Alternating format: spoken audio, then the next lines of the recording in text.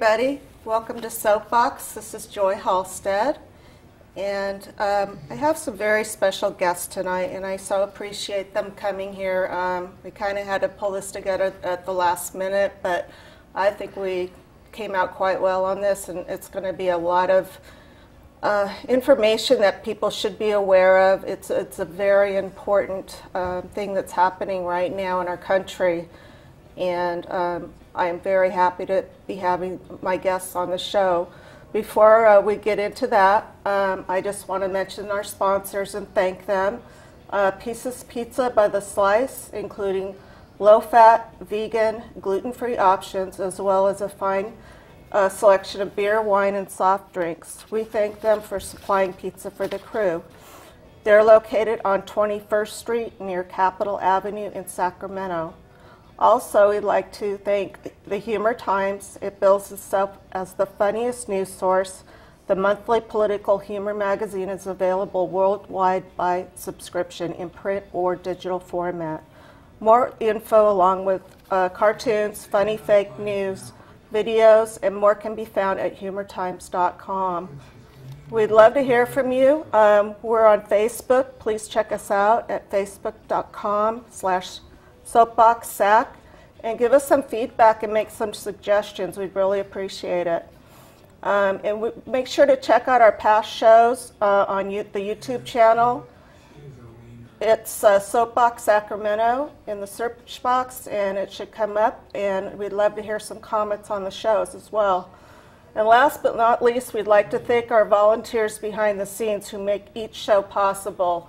We wouldn't be here without them, so thank you to them. Shout out to them. So now I'd like to get into our discussion, and what we're going to be talking about is the Dakota Access Pipeline, DAPL, DAPL, and I have some people that have a lot of knowledge, have some personal experiences, and I'm very happy to have him here. I'm going to let Chris introduce himself. I'm Chris Brown, and I'm with the Sacramento Climate Coalition, a group of groups that oppose the Dakota Access Pipeline. We stand with Standing Rock, the Sioux, who have been standing in front of it in a prayer and ceremonial camp along the Missouri River trying to stop this pipeline, which is really not just a threat to them, but a threat to all of us. I agree. And we have Greg, but he's going to give us his real name and title. I'm Wehenapa Iron, Crow Creek, Lower Brule, Lakota. I go by Greg for most people who have a hard time pronouncing my name. I'm here to help represent my people and bring some awareness to the situation that's going on there, and a little bit of the history of why the water is important to our people. Well, I'm very happy to have you both here. So Greg, you were saying that you have been at the sites, and how long were you there for, and what did you do while you were there? Well, while we were there for about a week. We came all the way from California, Sacramento, Davis area, and we traveled over, and on the way there we could see the fossil fuel, the detriment it's having across the country and all throughout the plains area, all the way from Arizona all the way through to North Dakota, and it's pretty it's impacting the environments there a lot, and it's something that needs to be addressed. As far as when we were there for a week, and we were at the campsite. There weren't too many actions going on there, but we were being monitored by the police helicopters, and they were really trying to keep us back. This is after the first few actions had happened over there, and so they ended up arresting Olawan, and we had an action there to help get her freed from the county. And we got pretty intense there, and the police were pretty aggressive, and everything ended up turning out okay. But yeah, it's a whole different world out there when you're dealing with the police. They're not like the police out here for sure. Aren't they very militarized out there? Yeah, they are. They have a lot of gear out there, and it's overkill. It's definitely overkill for people who are protesting peacefully. And that should be addressed by the federal government. So what are they actually doing with that, with these type of weapons, especially with people who aren't armed, people who aren't violent, and for people who are doing a peaceful protest. And it's really not being addressed by the North Dakota government or the federal government, which is it's a shame, because they're clearly violating the Lakota people's rights and everybody's rights who's there. Because it's not just the Lakota people there, because it's not just the Lakota people being affected. Right. Do you have any plans on going back? We hope to be going back pretty soon, but we're still waiting to see. So I'd encourage people to keep up with what's going on down there, and if you can't be active with going there, and help out with donations, or be aware of what's happening in our local areas with our local water situation. Because it seems all across the country our water and our natural resources are being attacked. Right. And it's not just Native people's water, it's everybody's water. Even here with them Nestle pumping out water, or them wanting to drain the delta or the tunnels, things like that are issues that need to be addressed by the local communities, or even the chemical content of the waters. Our waters are being polluted with chemicals from fracking, and it's across California and across the country, and people should be made aware of it and really think about it, not for yourself, but for the kids, you know, and for the people who are coming. And it's like, we have to be our own media, because you don't hear about this on, you know, regular mainstream media news or anything really. You're just getting a small taste of it if you get anything. Yeah, well, that's why it's important that people are available tomorrow, the 15th of November. There's actions across the country in support of Standing Rock, and we're going to have one here in Sacramento at noon, and then there's going to be one in Davis at 2 at the Army Corps of Engineers offices. Now, and that's on J Street? It's on J Street, right across from the convention center. And that's at noon, right? At noon. Yeah. And you know, when we have more than 400 people signed up. We really need to fill those sidewalks with people protesting, because that's what gets the media to cover it, is when they see lots and lots of people. And so it's an opportunity. They'll also be paying attention, because these kind of actions are going to be happening across the country. The Army Corps of Engineers has to give that oil company, Transfer Energy Partners, a permit, or they can't drill under the river. So this is critical to get the Army Corps of Engineers to back off that permit. Yeah, and I'm not sure how this happened to them possess this land when I thought it was native land. Oh, did you want to address it, Chris?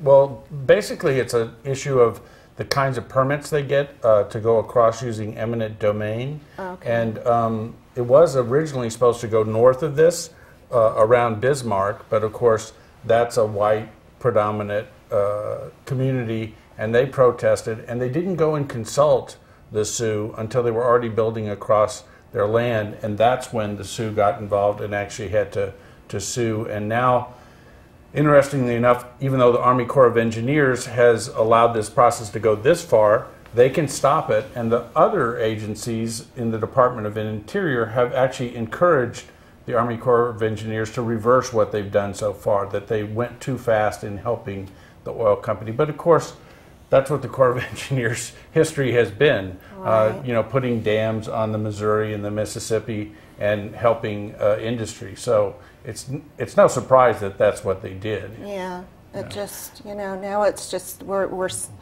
seeing it, you know, in real life, and it's, you know, a lot of us that, you know, I mean, KXL was like an example. A lot of people came together for that, but this is way bigger than that, you know, and that's what I think is wonderful, is we have to really figure out what's important.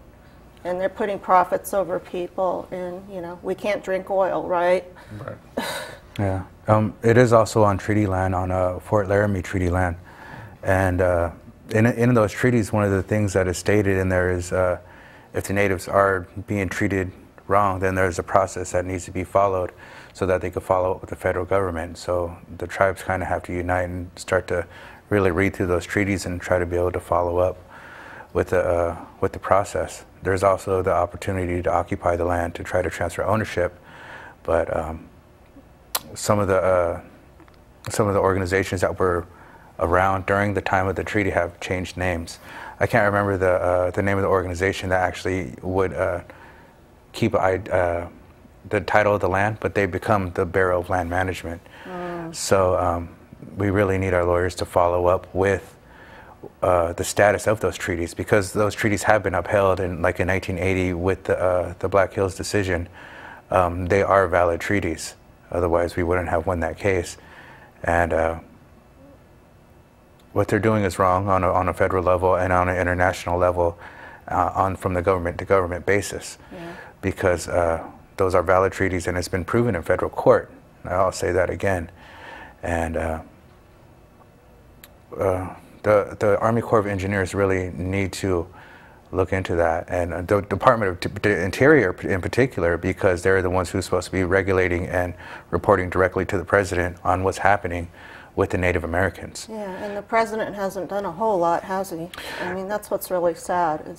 No, he hasn't. I don't know what he's waiting for. I don't know if he's waiting to go through the proper process, if he's waiting to go through the Secretary of Interior, who's actually on his cabinet. And because below her is the director of the BIA, which is her secretary. So there's a direct connection there, and I'm sure they're aware of what's going on, but no action is actually being committed. So that's what concerns me, is how are they going to watch this happen? Yeah. And they're also watching things, like I said, like this happen across the country. Yeah. And so... Yeah, we're at a very risky time now. We know that the countries came together last year in Paris and agreed that we needed to hold global warming to 1.5 degrees centigrade. And in fact, we're headed higher than that. Right. And we know that how dangerous that's going to be for humankind and other species across the planet. We're already seeing it now. I mean, exactly. We're seeing the fifth extinction. The sixth. But Sixth. Yeah, you're right. Yeah. A lot of species are becoming extinct, thousands, and the reality is that it's going to cost some people some money. These oil companies have invested lots of money, and they want to develop those oil fields, and they're not going to be able to if we hope to preserve life on the planet. And that oil has to stay in the ground. And I think that the president and the administration has reacted in fear because of all of the financial interests, but there's going to be some disruption, and it's going to either be climate disruption or economic disruption. And I think for the hopes of all of us, the Lakota are taking a leadership position here that we need to stand with and say it's humanity and the natural world is more important than economy. Absolutely. And I mean, I'm just so glad that there's so many people out there. I know so many people that are doing something to support the cause. They're sending clothes, they're donating money, they're putting their bodies on the line, going there to help out. And I'm very inspired by that, and I hope other people will be too. Because with Obama going out and not having done much, now we have to look at Donald Trump, who doesn't believe in climate change. Yeah. And only cares about, the almighty dollar. That's really frightening to me. Yeah, it's going to be risk, and the whole world, I think, is watching here in sadness and despair over some of the things he said during his campaign. And we can expect that the Trump administration is going to be really hard on the environment. And those of us who care are going to have to stand up. We're going to have to get in the way of the kinds of policies that he's going to be supporting. Yeah, because we don't want to lose some of the progress that we've made, that we can't go back. Right. There's just no way. So hopefully people will, unite and fight back and say no more. And I don't know if you guys are aware of the Trans-Pacific Partnership and how this would have played into this as well. It could have. I mean, hopefully it's dead and over with. That's what they're saying. But that was another fear, of them having power and killing our environment and being sued if we didn't allow them to do it. So hopefully that's off the table now. But As far as, like our water, and I mean, do we have any idea of how bad the pollution has gotten over the last 10 years? Sure, they measure the pollution. I think in terms of the Dakota Access Pipeline, we've already seen what can happen in Kalamazoo, Michigan. About 5 years ago, there was, or maybe it was almost 10 years ago now, but the rupture of the pipeline cost more than $1 billion, and they still didn't get it all clean. I mean, there's still contaminants there from the oil spill in that river. And then recently, the Bakken crude, the same reserve that they'd be pumping oil out of through this pipeline if they get it built. Hopefully they will not, but if they did, that has spilled into the Yellowstone River. Talk about a very sensitive ecosystem. Yeah, so. And that's just, it's so scary because we need to respect our earth, and yeah, it kind of seems like we're almost like running out of time when it comes to defending our resources. And more people need to seek out organizations like yours or like the Win in Wintun, and people who are actively trying to stand up for the environment, or even as far as going to their local governmental bodies and lobbying. Even our local tribes should be getting more active as well. We have tribes that are in positions of power, but they haven't taken as active of a step forward that can be taken. But altogether, we need to be walking forward to try to save our water and our forests and all of our natural resources, what's left. Because other than that, like all of those places that are left untouched are the same places where the mineral resources they want are. Right. And that's how come it seems like they're going after them. It's because that's the one place they haven't tapped. If we leave it up to them, they're going to finish off our oceans, they're going to finish off our forests, they're going to cut the tops of our mountains. Will kill us all. Yeah, but I'd suggest to the people watching to reach out to their local organizations. Don't feel helpless. Be aware and participate. Definitely, show up to actions or even show up to a meeting. See who's out there and see how you could help. It doesn't take much. Just attend a meeting. Spread a word, hand out a flyer, send out some emails. Every little bit helps. And join in like some of the rallies and the protests. Yeah. Get the numbers out there. And I hope that this is a movement now that's going to continue on until, it's always going to be an issue, but if we can slow it down, get control, try to, not have any more of our land damaged and raped. Right. That would be a small step in the right direction. Yeah, I think ironically that Trump's election may have helped in the sense that it appears to have woken up a lot of people. This is not the first action that I've organized here in Sacramento. And, usually we get somewhere between 80 and 150 people. And we already have more than 400 people signed up for tomorrow. I don't know that they're all going to show up, but if they do, they're going to fill the blocks of J down there along the sidewalks. That's going to be a lot of people, and it'll be very impressive. And a lot of the protests that you see now, they're all including the DAPL in their protest as well. Right. So it's part of everything that we're fighting against, and it's a big part. Yeah, I think a lot of us are dismayed at watching the way they're treating the tribes down there and the people who are protecting the water, that they're tear gassing and macing them and shooting them with rubber bullets. It's just...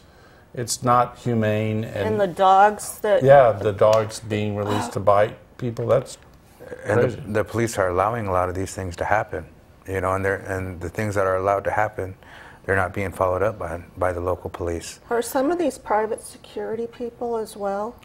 From what I've seen, some of them are. There's they're illegally detaining people, which is technically kidnapping. Right. So as far as security goes, they're not supposed to be detaining people, but more or less letting the police know what's happening. And it's just crazy what the security's being allowed to do.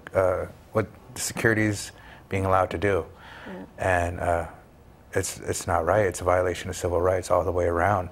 And it's not just the security. You have some of the local people I saw the other day on the internet.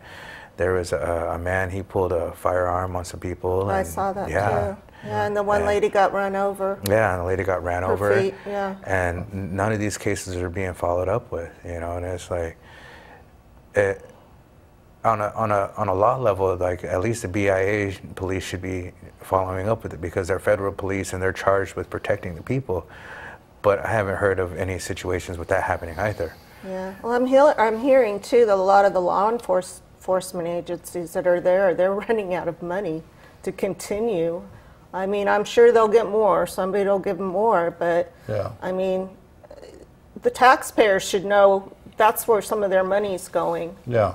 Well, that's what helped end nuclear testing. I was involved in that movement back in the 80s and early 90s.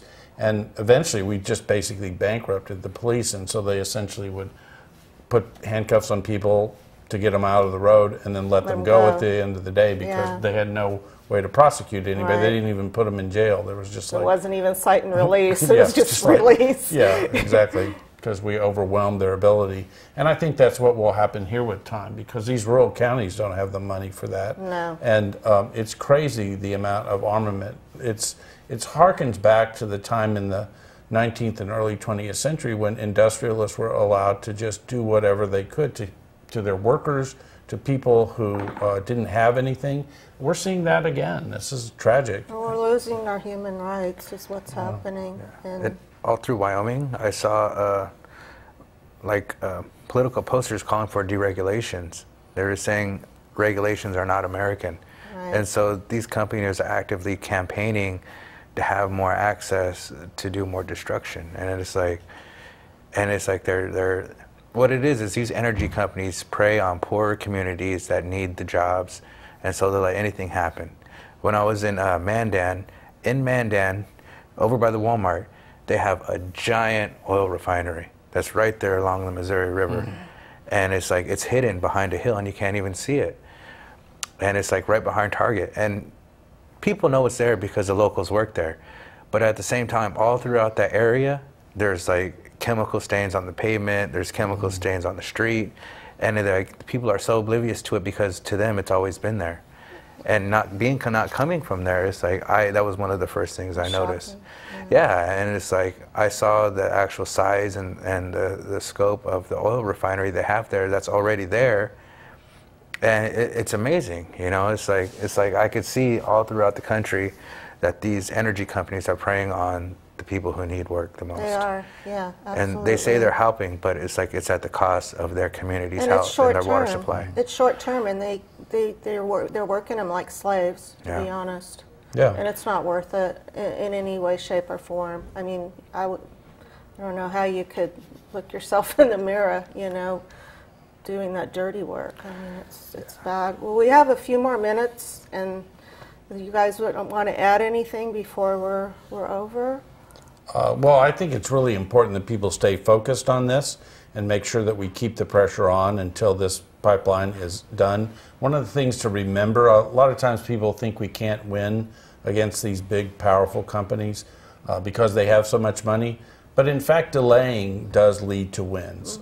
If they get to the point where they've invested too much money and too much time in it, they'll just move on to another project. I had 10 years working in Texas, so while I wasn't in the oil industry, I knew people that were, and the tax laws that we have in this country, they just write off all those costs. They don't pay taxes on them. They recoup the money that way, and they just move on. But, you know, this is the end of the fossil fuel era. We're going to see a lot of these struggles as these companies try to stay alive. And we've already seen bankruptcies in the coal industry. Yeah. We'll see bankruptcies in the other fossil fuels as well. And there's a lot of divesting going on as well. Right. So that, you know, hit them where it hurts in their pocket, you know, Yep. in their bank accounts. Yeah. Because that seems to be the only thing that matters to them. Only thing I'd like to say is, like, for the people to really get active, follow up with the Dakota Access Pipeline, talk to your local Congress members, call the Department of Interior, question them, call the head of the Bureau of Indian Affairs, ask why they're not helping. And as far as your local actions, please get active locally. Come to the actions tomorrow in Davis and Sacramento, and find out what's happening with our own water supplies in California. You know, I'd like to send a big shout out to the Winnemem Wind Tune. You know, they've been pretty active in bringing awareness to what's happening with our water in California. And yeah, just be aware, be active, and every person helps, you know, and always remember that you count, and this is for our family, this is for our kids. And water is life. Yeah, water is life, you know. Absolutely. Mini Wechoni, right? Yeah. And yeah, thank you guys. Well, thank you so much. Yeah, thanks for having us. So nice to meet you. I hope that we'll be seeing you at Actions, and this is not a fight that is going to go away. I think it's going to be the long term, so we all got to get strong. Yeah. And hang in there. And looks like we have some guests, maybe. Let's see. Yeah. Come here. Come on. Got a minute? Come here. Come over here. Come We have a shy little girl here, but she's really cute. So this is the reason why we do it. We do it for our kids. That's right. Hey, son. Hi. Go here. Hop up. Papa? Hop up. Okay. Everybody say bye-bye. Bye-bye. Yep, we got to do it for our kids, guys, our planet. Yeah. It's a mini Wechoni. All right. Thank you, guys. Dada. So, yeah. Well, this is, you know, this is what it's all about here is life, and if we stop them from taking our planet over with their greed, we can all live better and healthier. Yeah. Hoping that we succeed. Yeah. Yeah. We'll do our best to try to make it tomorrow. It's a crisis situation.